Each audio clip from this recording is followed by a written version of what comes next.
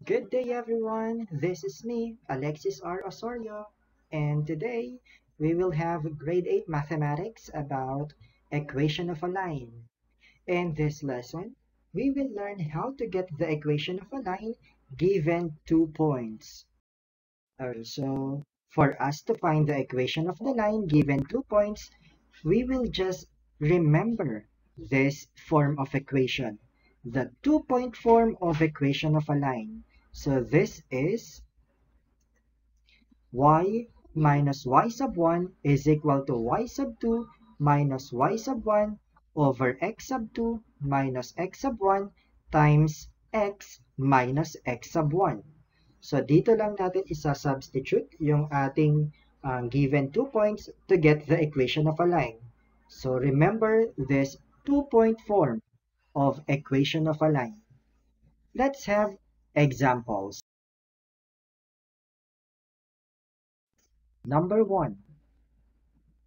Write the equation of a line through the points -1, 2, and 4, 7.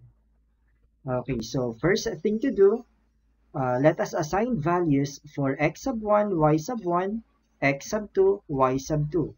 Dahil 2 points ang given natin, dapat alam natin kung alin yung first point at second point. Pwedeng magkabaliktad ang lagay natin dito. Yung x sub 1, y sub 1 can be the other point.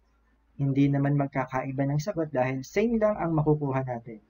Okay, so first is write our formula or the 2-point form of the equation of a line. Y minus y sub 1 is equal to y sub 2 minus y sub 1 over x sub 2 minus x sub 1 times x minus x sub 1.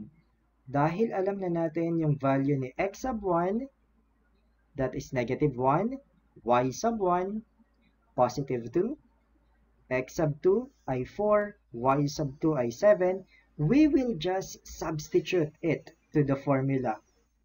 Okay, so ganito ang kalalabasan dahil sinubstitute natin. Huwag lang tayong magkakamali ng lagay. Y minus yung y sub 1 natin is 2.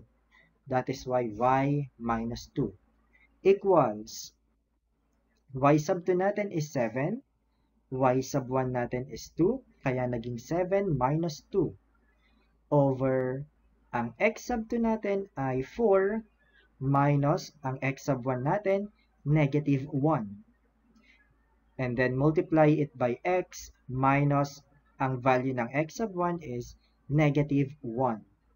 So nag-substitute lang tayo dito. And then afterwards, we will just simplify it.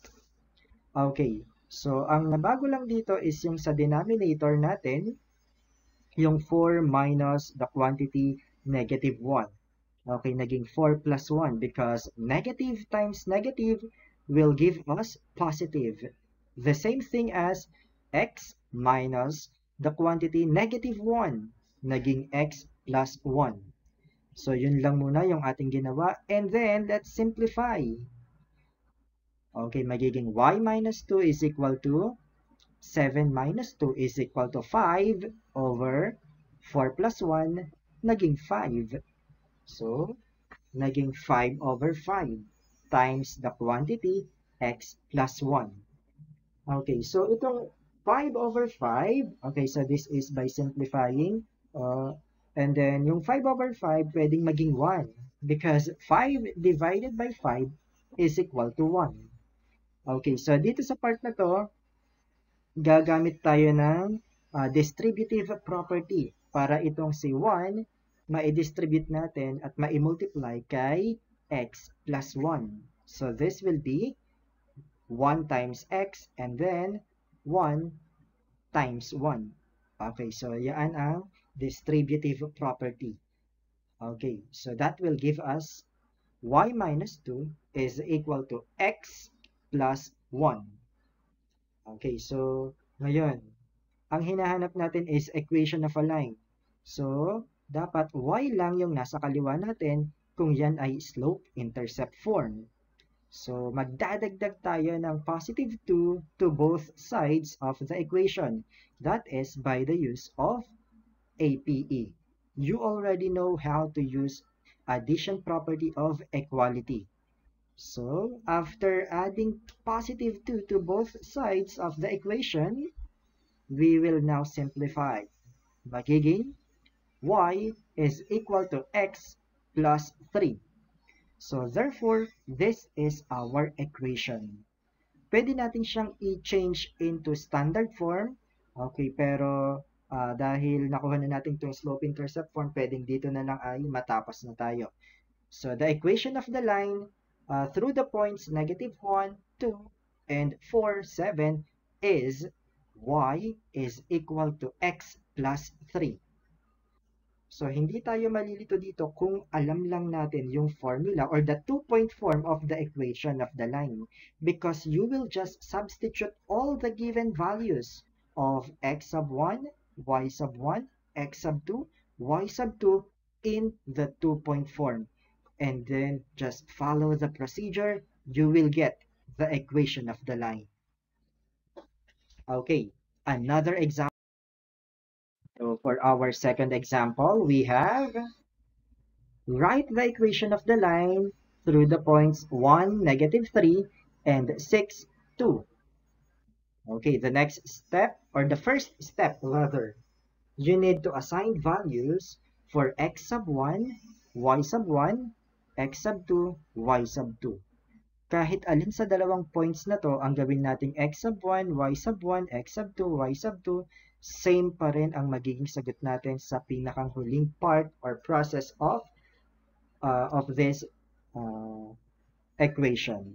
So now, x sub 1, y sub 1, x sub 2, y sub 2, ayan, we just assigned their values. So next is we are going to write down the two-point form of the equation of the line. Okay, y minus y sub 1 is equal to y sub 2 minus y sub 1 over x sub 2 minus x sub 1 times the quantity x minus x sub 1. The same process dun sa una nating example, we will just substitute all the given values. This will be y minus negative 3 is equal to 2 minus negative 3 over 6 minus 1 times x minus 1. Okay, so dito pa lang, pwede na natin gawing itong maging y plus 3. Bakit naging plus? Okay, because that is negative times negative, that will give us positive. And then, yung nasa numerator natin, 2 minus negative 3, that will be 2 plus 3. Okay, so yun lang yung ating ginawa dito or nabago sa part na ito.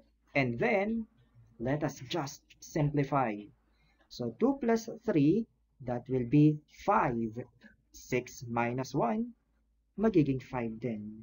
So that is by simplifying or simplify. 5 over 5 is also equal to 1. So magiging y plus 3 is equal to 1 times x minus 1.